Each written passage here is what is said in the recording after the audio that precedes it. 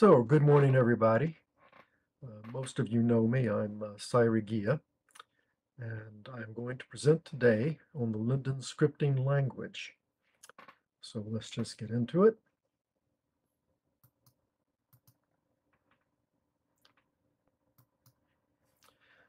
Our agenda, it's going to be a fairly brief overview, um, and we will discuss how it's oriented toward event processing, and look at some practical scripts. And incidentally, in real life, I'm Robert Lawson Brown. I'm a physicist. I'm retired. Been from some 47 years in industrial semiconductor processing, various roles. And I got into programming because all physicists do, and starting way back in 1969 with Fortran. The Linden Scripting Language, LSL, is a domain-specific scripting language. And by that I mean that it doesn't really have much use outside of the environment of Second Life and OpenSim. But its purpose is to provide interactivity with things like vehicles and controls and non-playing characters and providing conveniences such as teleports.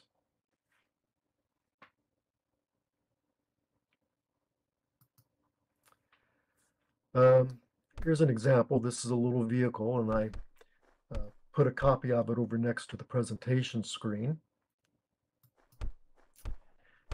And like most vehicles, it has a little sit pad. That's the one that has been highlighted in the editing mode.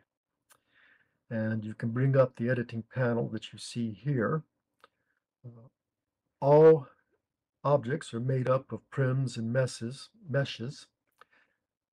And each one of a prim or a mesh has properties.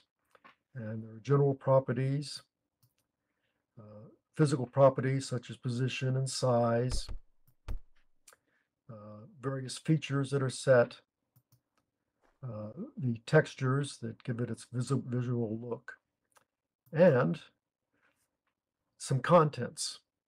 And the contents can include things like animations, sounds, pictures, textures, and so forth, and scripts that can be used to provide interactivity for them. And here's a little script that's inside the vehicle. And this is actually the sitting script. So you can see it has the sitting position, and you can see here, I have to scroll through it, but responses to various controls that will move the vehicle around. Here's another example. This is a door. And the door has a script that opens and closes it upon being touched. Also plays a little sound and provides a smooth motion. That particular door, by the way, is an airlock door, so it's paired with another door, an inner and an outer door. And there's a safety interlock so that you can't open both doors simultaneously, as you would not want to do with a actual airlock. Okay, so how does LSL relate to general computer programming? Because it is quite different. And as I will go over here, it is implementing an event-driven execution and an imperative structure. So just for a couple slides, let's look at computer programs in general. So very briefly, any program is a set of instructions that is known as code. And computers execute code to perform a specific task. The language for this is very specialized and somewhat arcane. And I've used quite a few over the decades. Currently, the biggies are Python, Java, and JavaScript. Also, programs are just not code by themselves. You also have to have data that the code will be working upon. So you need the step-by-step instructions. You also need the data that is going to be used. We have two general categories, the procedural and event-driven. Now, a procedural program goes step by step to manipulate data, generate a product or media, whereas the event-driven is waiting for something to happen to which the program will respond. And the programs that run your iPhone or smartphone and tablets and so forth are very much event-driven, and they're simply idling there, just waiting for you to press a key, something like 95% of the time. For procedural programming, when people learn a new language, the very first thing they do is to write a program that says hello world. So I just threw a couple of snippets in here to show you how that is being done. Um, and one is written in the Swift language, which is printing the hello world 5 times. And then I show a similar snippet in LSL, which instead of a print has owner say, which basically puts hello world into the chat line for the owner to hear. In an event-driven program, or event-oriented if you prefer, you register an event, such as I first tell it that I want the script to listen, and I want it to listen in the example I show here, specifically for the owner. Then I have an event handler. And the event handler, when triggered, will execute a small amount of code. And in this case, it says that when you hear something, which they refer to as a listen event, it will say back to the owner, hello world. Now, the important thing is that this only does so when the event happens. It does not take place in any given sequence. And that is going to be the most important part of working with LSL. Just real briefly, there are other coding styles that people will talk about. I won't go through this really. Just wanted to throw it up so that you'll know that there are different ways you can write your statements in code. But in particular, we're interested in the imperative form because in the Linden Scripting language, while we're event-oriented, the events tend to trigger imperatives. We also use functions where possible to help encapsulate and reuse code. I should also mention that I can put multiple scripts into one object, and that kind of lets me pretend that I'm doing object-oriented code, but that can be somewhat argued. So let's look at the code organization now. All of the LSL is organized into blocks. The block is inside curly brackets, and each block has a header that indicates the type of block. And the example I show here is a state block. So I say, here's a state, it has some name, and then there are the curly brackets that will contain its code. The types of blocks, we have function blocks, which are executed by invoking a function, state blocks, which are executed by switching to different states, event blocks, which are triggered when an event occurs, and then control blocks, if then type statements, logical statements that control the flow of the program. Let's go through these. For functions, these are reusable blocks of code. We generally do that at the top level of the program. And I will get to explaining types shortly, but you do have to say what type of a function you're going to declare. For example, here I have a function that's going to return a vector value. So I say vector, I give it a name, my function, I give it a list of parameters that are going to be passed into that function. And then in my curly brackets, I have the code for that function. And in this case, it's returning a vector from the function. There are 481 predefined functions in LSL. And I can only put a tiny fraction of those on one slide here. But there is a handy reference online in the LSL wiki for looking all of these up. And they all handle things like changing prim properties and scanning the environment, or working with other events. Um, so you can take a look at those. States. Okay, now a state is something you won't find often in other languages. There's a few that use states, but states organize the code into blocks that have distinct behaviors. Occasionally, or not occasionally, actually all the time, you're going to want to handle events in different ways depending upon what your script is currently doing. So we declare state blocks after the functions. And a state block will have event detectors and the event handlers. Under the control of the program, it will shift from one state to another. By the way, there's one state called the default state, which is mandatory, and that's a state you always start in. Events, are things that happen externally and are detected by the script. And you have each event handler declared inside of a state block. Now, each event has to be registered, and the reason is that you don't want the server, the simulation server, to be throwing every event that happens around you at your script. You only want to queue those up for the script to handle that are important. So you can turn awareness of certain events on and off.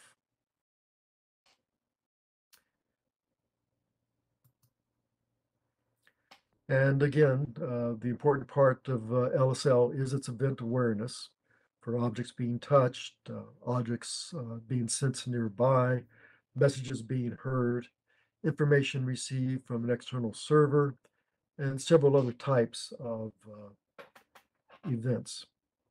Okay, and I will show a little clearer what a state is when we get looking at some of the code. There are 38 different events, and I've listed them here. And you can see what they are. We have ones that are at target. That means I was moving and I got to my destination. I have changed that indicates something was changed on the object. We have collisions between objects and so forth, many types. Now, this whole event thing means that the scripts can be a little tricky to build. And that's because events can invoke different parts of the program in any order. You don't have any control over that. If you've set it up to have touches and listens and that sort of thing, you don't know when someone is going to chat something that the program hears or touches the object, or a message comes in from an outside server and other such things. And like I say, LSA is unique in that it has this event awareness built in. So I refer to registering an event. That's where you use a built-in function to filter events to not have them overwhelm the script. When an event happens, the simulation server checks to see if a script has registered that event, and the event matches the filter. If it matches, the event details are placed in a queue for the script. The script polls the queue and pulls events on a first in, first out basis. So for example, let's say that you are looking at events where both you're looking at touching and scanning for nearby objects. Well, if someone touches, that will be handled first, and then if the scanner picks something up, that'd be handled next. The queue can only hold 64 events. If more events happen than that before the script can handle them, it simply discards the more recent events. So it is possible to overload a script and have it start ignoring people. There are some special events that are not queued. For example, when I change the state of a script, I have state entry and state exit. Those are handled immediately. There's also an event for resing an object. And if you res an object, that event is handled immediately. We also have touch, collision, and money transactions that are not filtered. The script is always aware of those. They are queued though. So if people try to give you money too fast, you'll miss the more recent ones. Most of the event registrations, such as censor and listen, are cleared when you change the state of the script. There is an exception to that, the timer event. Each script has only one timer running. And that, by the way, is a good reason for putting different parts of your behavior into different scripts, because then you can have different timers for each one. Then we have control flow in blocks. Well, these are things that take some sort of a logical test before they execute the code. So you have, for example, if something equals something else, then you do this. And we also have controls like while this is true, do that. There are 7 types of control flow. I mentioned state, and state is a block that says you leave the current block of code and you start up a whole different block of code under this new state name. Now, when you use state to shift control, just being a little pedantic here, it's an imperative statement, but don't worry about that too much. It doesn't have any curly brackets with it. It's an event, but it doesn't have any curly brackets. Do while, that means you do the associated block of code, then you check a condition. So it's going to execute that code at least once, and then it will see if it wants to continue executing it over and over again. While is the opposite way. It first checks the condition, and if that condition is okay, then it does the associated block. And it will do it over and over again, so long as the condition is true. For is a loop. So I might, for example, set up an index, say index equals 5, and I decrement it each time I do the block. So I'll execute it 5 times. You may remember that when I showed the hello world part, I had a for loop that said to the owner, hello world 5 times. Inside a block, I can put a return statement, and when the return statement is encountered, it will exit that block and go to the next highest block above it. And that'll become clearer when I show some code snippets. And then finally, I have jump. You can label lines of code, and jump says go immediately to that line of code. I don't recommend using jump. Jump is something that has persisted in programming languages ever since the days of the basic programming language some 50 years ago. And it causes spaghetti code. So we tend to say, please don't use jumps. And as Mike Shaw has mentioned, it is all called the go-to in some languages. Control blocks can be inside event handler blocks, and they can be inside function blocks, with one exception, and that's that state flow control. That cannot be outside of an event handler. It always has to be inside an event handler. Can't be in a function. And I find that unfortunate. I've seen many occasions where it would be nice to have state control inside a function, but it's just forbidden. You cannot do that. So, state blocks have event handlers. Event handler blocks have imperatives. And that is the most important structure you will see in a LSA program. The code shifts over one or more states. Each state has its own event handlers. And each event handler has its own code to execute that task. And here's an example. I have a state that is named "the dogs are out." That declares a state. Then in its curly brackets, I have an event. I have the state entry event. And that declares an event handler to operate when you enter this state. And then in that curly brackets, I have an imperative. I say, who let the dogs out? And that's executable code. And then immediately after that, I say state who. That is telling the program to leave this state and go to the next state.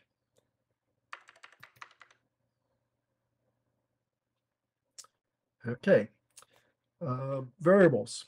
Well, you need variables to hold information, and variables have a label and a type. Variables may be declared in any block or at the top level.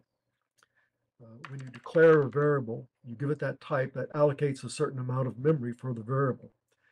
The types are integers, floating point numbers, strings of characters, strings of text, keys, which I will explain, vectors, which is basically a set of 3 floating point numbers, rotation, which is basically a set of 4 floating point numbers, and the list. So here's my example. I declare an integer, something recount, that's going to be its name, and I initialize it to be 256.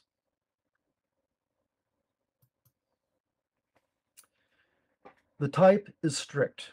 You cannot change it once you declare it. And the script editor will yell at you if you try to do that.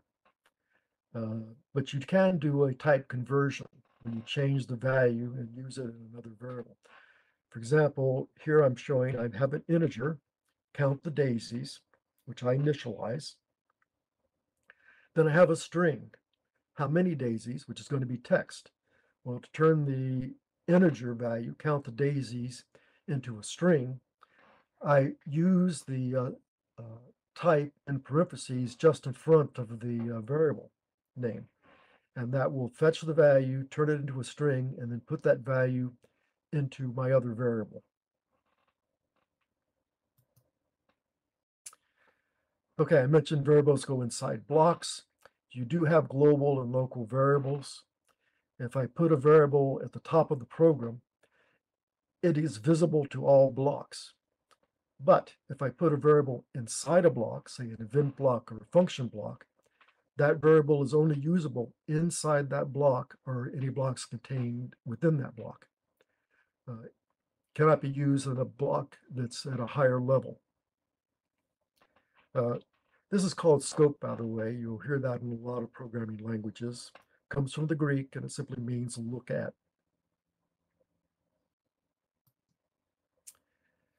Another thing to be aware of is that variables can be used only after being declared. So in looking at my program from top to bottom, if I try to use a variable name that I haven't declared yet, it will fail.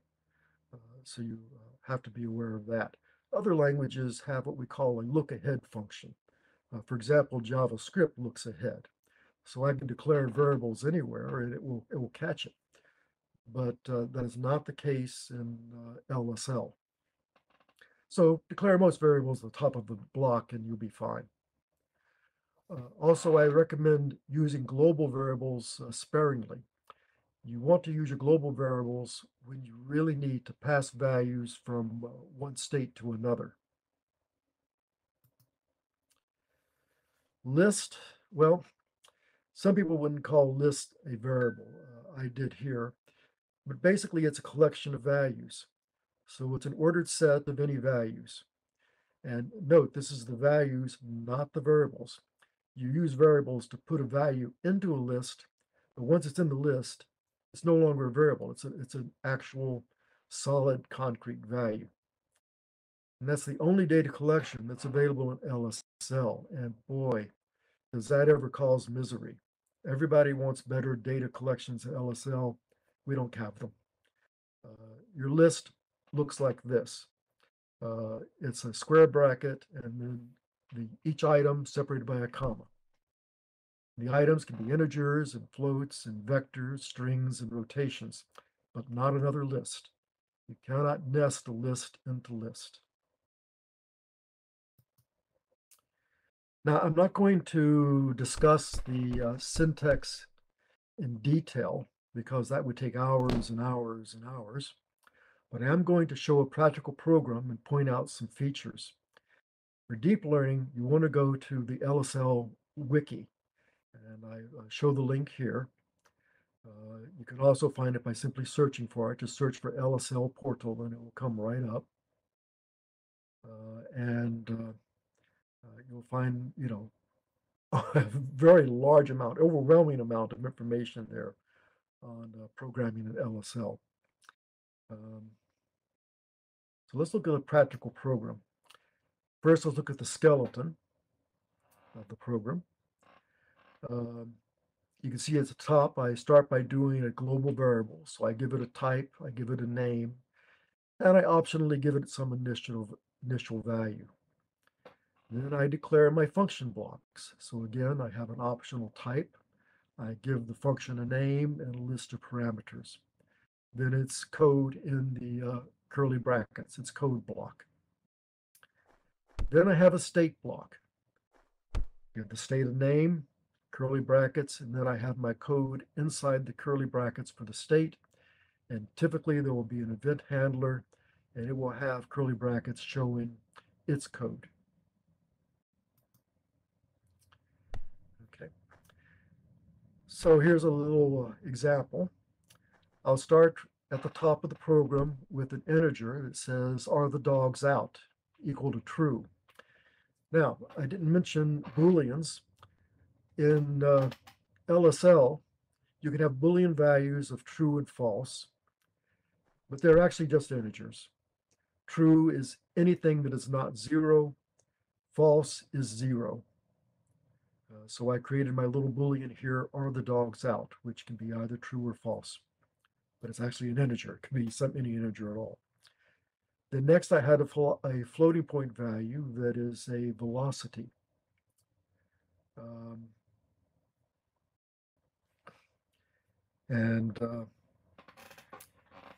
I set that to an initial value. Then after that, I declare a function. Well, this function is going to return a floating value. I give it a name, how far, and it takes one parameter, a floating point variable that is the time away.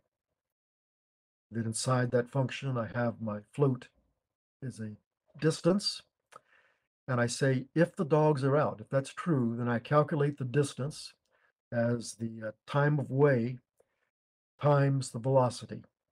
And then I return that distance. My distance is a floating value, so that's the correct value I should return from this function.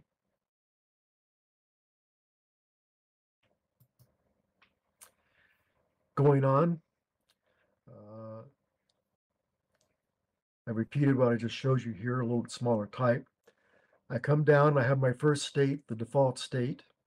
I have an event handler for the state entry. And then I have a registering an event for listening. When the listen event occurs, that's the event handler that's shown just beneath that. If the message is bark, bark, then I change the are the dogs out value to be true because I heard bark, bark. They are obviously out. Then I jump to the state, bring them home. Okay. So I have left the default state. I come to this state, bring them home. It's another state. I have a state entry for it. And I tell the owner how far he's going to have to go to find the dogs. And then I set up a sensor that looks for the dogs. Okay. And if the sensor detects a dog, it will tell the owner how many detected, and then it jumps right back to the default state. Okay.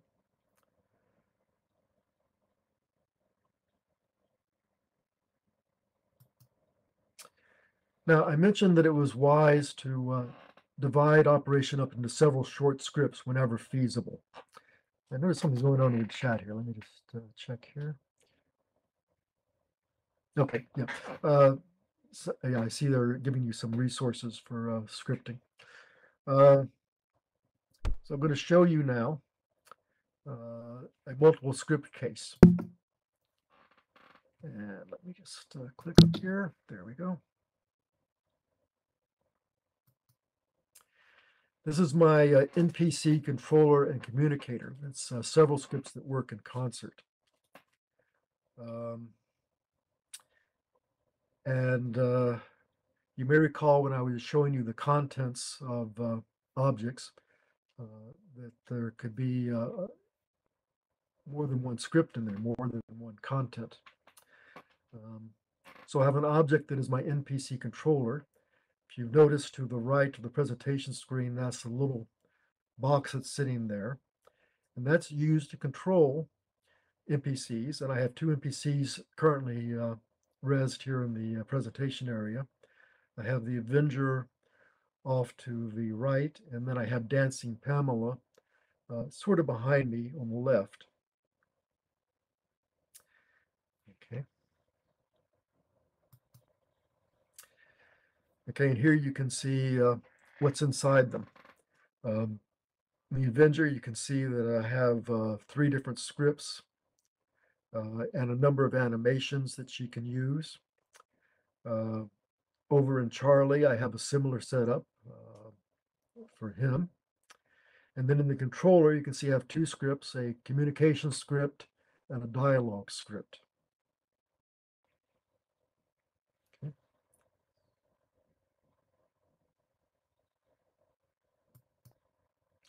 Now, this is going to be complicated, but I'm going to skim through it, just get the feel of it. And, you know, I am available if anyone wants to have a one-to-one hands-on tutorial on scripting. So let's look at the control station script first. This script talks to the NPCs and to a user interface. Okay, so like before, you can see I declare some global variables at the top. Then I have a function called setup control. Notice this function does not return a value, so I did not have to give it a type.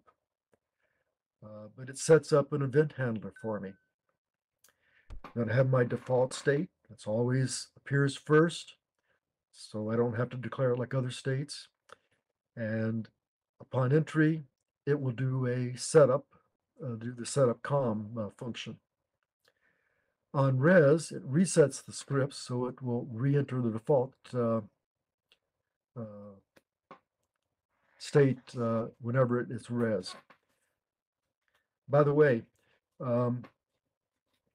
states are kind of like properties of a prim or a mesh. They will persist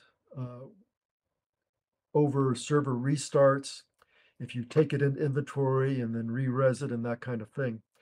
So if you really want to make sure that you always start from the same spot, you need to use the onRes event to reset the script back to default or do other kinds of initializations if you think you need it.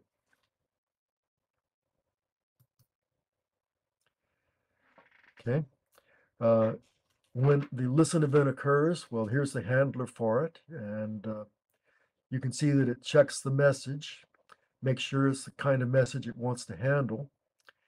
If it is the right kind of message, it executes a function called message linked. And I mentioned that I was doing this with multiple scripts. Well, here's the key to that. Message linked sends that message on to other scripts inside the same object. Doesn't send it out over into the outside environment, keeps it nicely encapsulated inside the object. And if I receive a message that looks like it was intended for a NPC, then I broadcast that one out to the NPCs, which of course are other objects. They're not contained in the control station.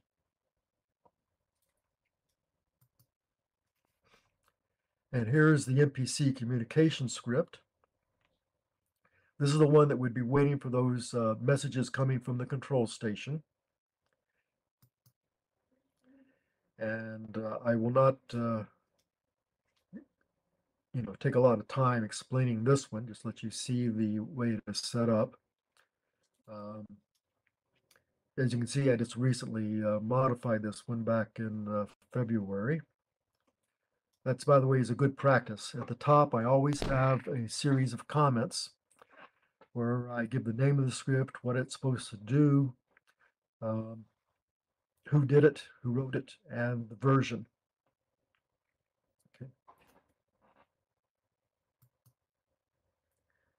Okay.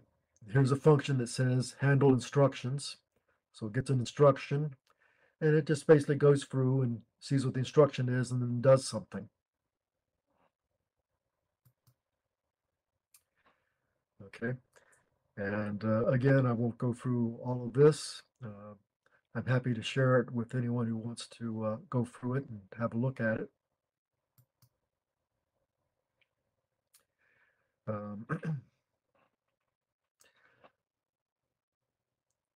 I get linked messages from the different behavior scripts, and it will look at those messages and see how those have to be handled. And some of them might be passed along to the control station. So the control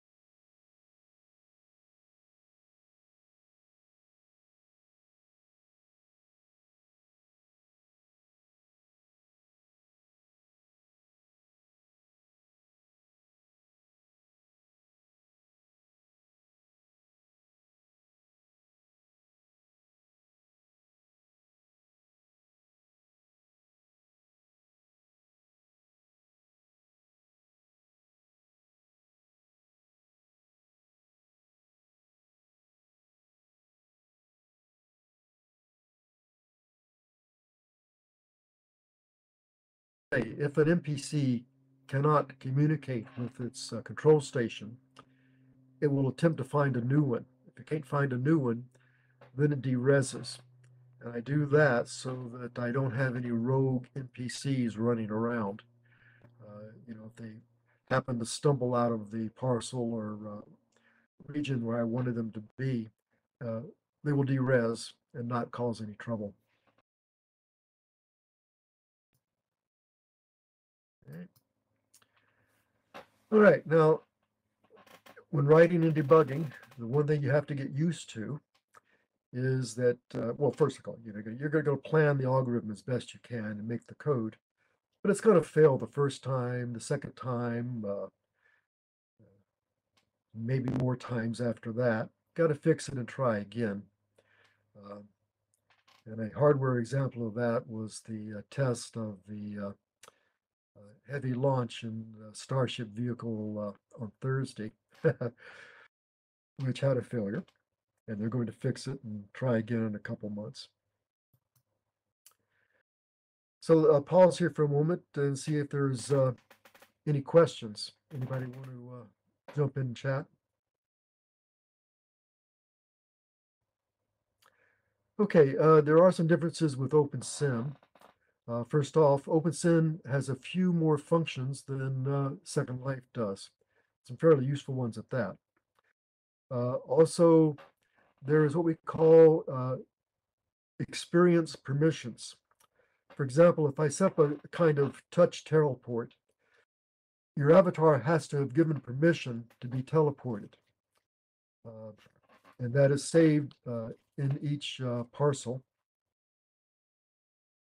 They don't do that in OpenSim. They use a different mechanism altogether, which they call the damage control setup.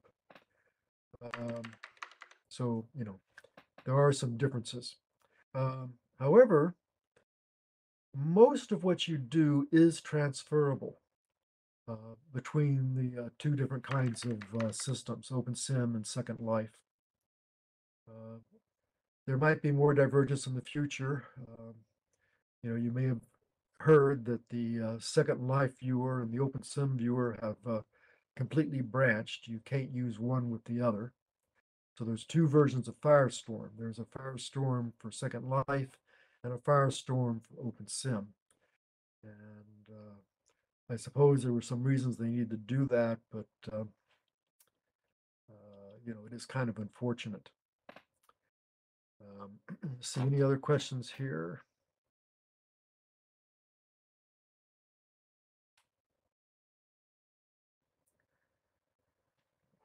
Okay, I'm going to move on to some additional material then, unless someone wants to leap in. Oh, wait, did Roy ask something? Um, yeah, uh, that's true. Note cards cannot be used as data storage in Second Life. The only way to have a real data storage in Second Life is to use an external server. Uh, for example, I have a server on Google Virtual Machines that's actually called sciagia.org that I can use as an external database. And inside of Second Life, in a script, I have the ability to send an HTTP request to it and get an HTTP response back. So that provides a method of having a much larger data store than is possible in Second Life.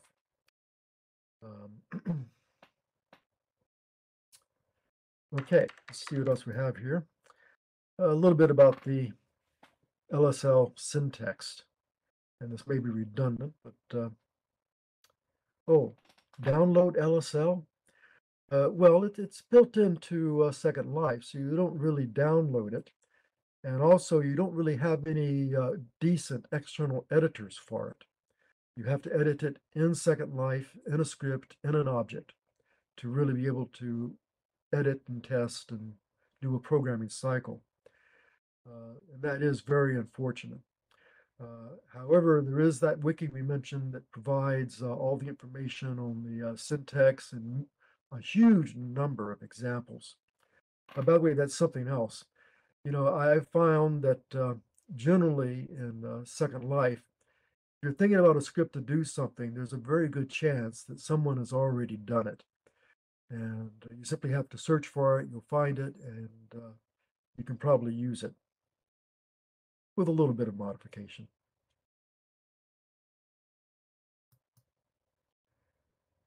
Let's see here. Okay, I mentioned that variables have specific types. An integer is a whole number between the limits shown here on the screen. And for those of you who are into this, it is a signed 32-bit value. And besides using integer notation, you can also use hexadecimal notation for integer values. Floats are numbers with a fractional part. It supports exponential notation, and it can be either positive or negative. So it can go down to values smaller than are physically real and to values that are larger than you could ever expect to require. Of course, the real point of floating point is to get extra precision in a value. Okay, strings are text, and the text is a sequence of 16-bit characters using Unicode. So any 16-bit Unicode character, including the little graphic ones, can be used. The total length is limited only by the available memory, and in LSL, they are always inside double quotes.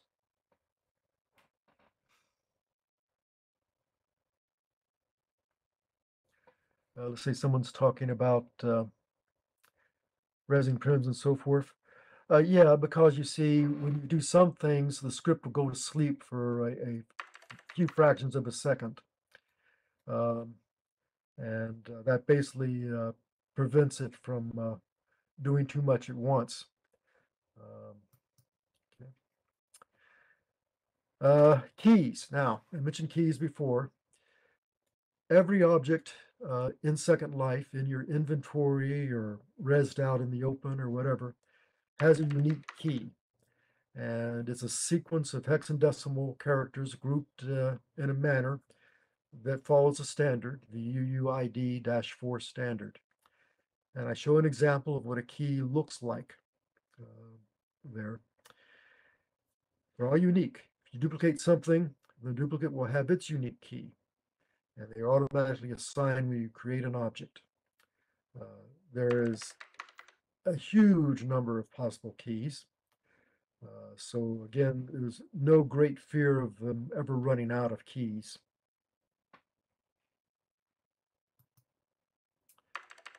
Vectors. Well, as I said, a vector is an ordered set of 3 values in the float format. Now, a vector can be a position, it can be a Orlean rotation, it can be a color, like, red, green, and blue values. It can be a velocity. It's simply 3 floating point numbers, lots of different uses. And in the code, we put the values between the little angular brackets. So if I was using variable names, it would be an angle bracket x comma y comma z. Um, and a tall story.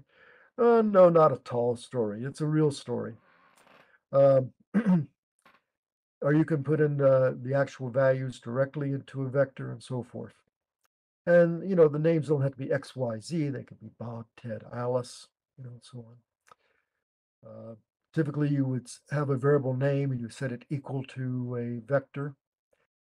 Once I've done that, there's a special notation for getting the values out. I can go with the dot syntax you see here. So I created wombat as a sequence of 3 values. And I go wombat.x, I get the x value, wombat.y, I get the y value, and so on.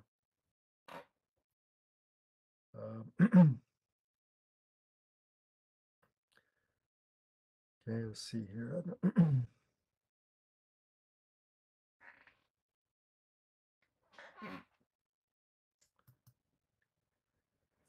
A rotation is a ordered set of 4 values in float format, and it is called a quantarian. Now, I tell you, uh, in all my years of going to presentations on physics, no one has ever successfully drawn the quantarian rotations on a blackboard. And I do mean blackboard because that ages me. I came from the blackboard era, not the whiteboard era.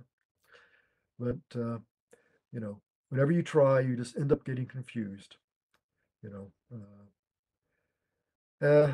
however, the Orlean rotations are a bit easier to understand, although not quite as useful in terms of combining rotations as the quantarian. So LSL provides a way to translate between the quantarian and the Orlean and back again. So generally, if you want to multiply rotations, combine them, you do it in the quantarian format. If you want to know what it is and be able to visualize it, you turn it into the Orlean format. Okay. The list I mentioned was an ordered set of any values, and I mentioned my irritation at the fact that you're so limited, but it is as it is.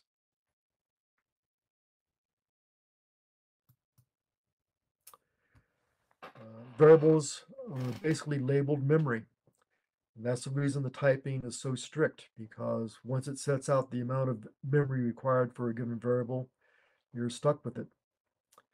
So that's why we have to declare them. And here I just show some more examples. You know, integer, pi slices, float, pi diameter, a list of pi's. You notice that I'm able to combine different types of variables into the list.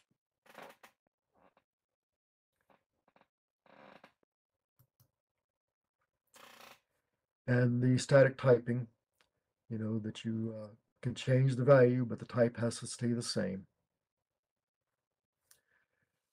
That means that list handling is not very efficient in LSL.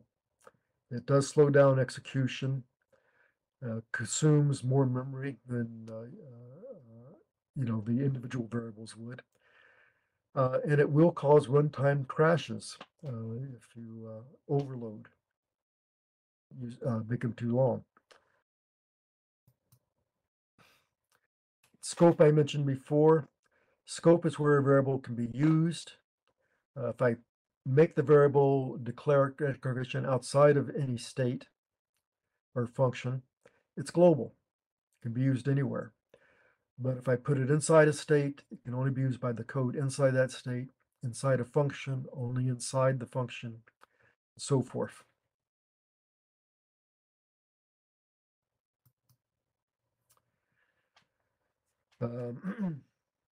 Mention events, registering them, and you need to know that the program will wait and wait and wait until the event occurs, and then it will execute whatever was in the handler. Okay, so that's what I prepared to talk about. So again, let's see if there's some questions. We have about 8 minutes to go before the end of the hour. So anybody want to talk about some items? Or ask about the NPCs I've set up or whatever.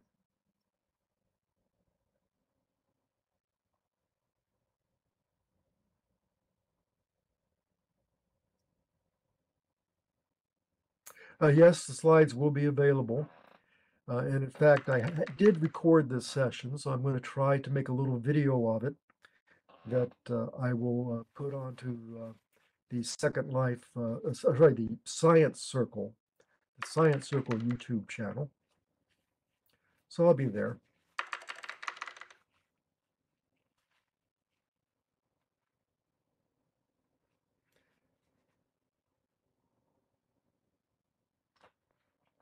Yes, the NPCs are animesh, and the scripts are triggered in animation. I know you can't see what I see, but I'm going to click on the control station, and I'm going to control the Avenger and change her animation. So if you watch, the animation should now change. Okay, she's now doing a faster walk. And now she's doing her sneaky walk and her slow walk and so forth.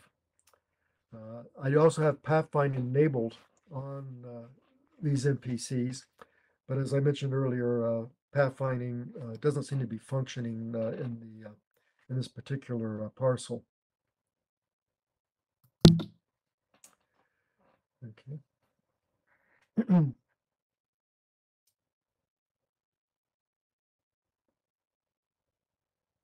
And yeah, I'll share my NPC codes and control station and so forth with anybody.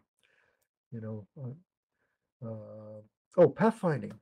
Well, pathfinding is a Second Life only innovation.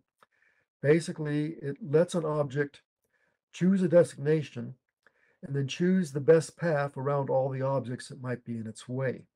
And then it moves smoothly to that destination. Unfortunately, it's a somewhat buggy. It doesn't seem to quite work right all the time. For example, I can tell a pathfinding object to stay within a parcel, but occasionally it will try to escape the parcel and get into trouble. Um, And I hope that one day there's some improvements to pathfinding. But I have a feeling that Linden Labs resources are being put in other directions at the moment. So, you know, it is as it is. There are other ways to make movement. There is a terrific set of functions called key framing. And in key framing, you set up a list of where you would like an object to be or rotate or whatever, and the timing for it, and it will move from one to the next quite smoothly. Now, it differs from pathfinding in that pathfinding will keep the object from making any collisions and has some other nice little attributes. In keyframing, no such luck. If you set up a path in keyframing that collides with something else, it's going to collide. Pathfinding has lots of nifty things that can be set up to avoid. So you can set up a character, and if you get too close to it, the character moves away from you. And you can set them to follow, so it will pursue you, a short distance away. And then you have patrols where it will go from point to point. Someone puts an object in the way, it will figure out how to get around it. And then, of course, just wandering a random walk. So I really wish that pathfinding was more universal and worked somewhat better, and we can but hope for the future.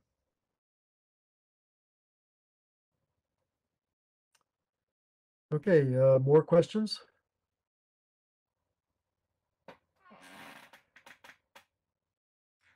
Okay, we have about a minute to go.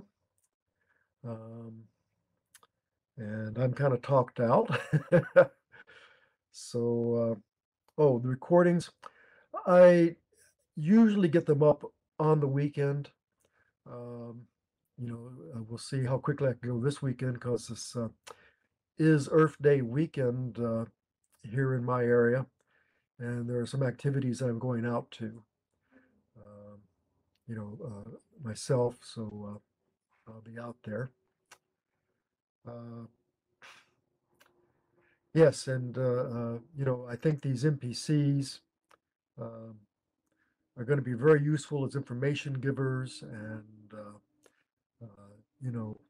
other things. The animations are all done with what is called the BioVision hierarchy. It's a long in use text-based animation system. So you can get your NPCs to do anything, uh, walk to the well, put a bucket down the well, pull the water up, walk away, that kind of thing. It just takes a bit of work to handle that. Okay, so that's our hour, and I guess we will close up shop now. And I do hope you did enjoy the presentation.